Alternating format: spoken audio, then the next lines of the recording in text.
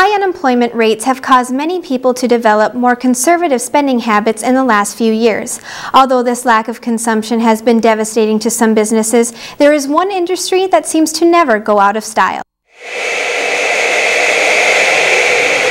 Most people like to feel beautiful, and the money doesn't lie. Despite a dip in national consumer spending, salons have experienced strong sales and a steady growth in clients. I get my hair colored regularly now, so how often I come in is kind of generated by needing to come in. Some are calling the beauty business recession-proof. Census data shows that the number of salons increased 15% nationwide from 2007 to 2009. We really haven't seen much of an economy effect.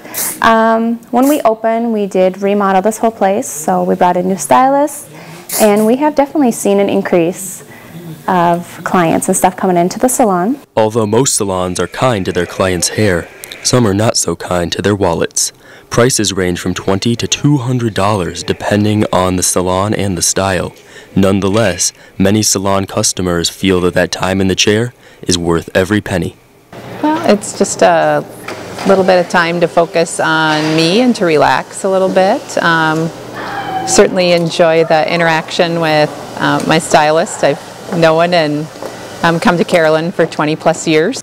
While a thrifty person might take clippers to their own head, most patrons wouldn't change their hairstyling habits when it comes to cutting their budgets. I'm Nick Pavia reporting for Studio One. According to Business Trend Analysis, the average American woman visits a salon 2.5 times a month. The most common services used included hair trimming, dyeing, and highlighting.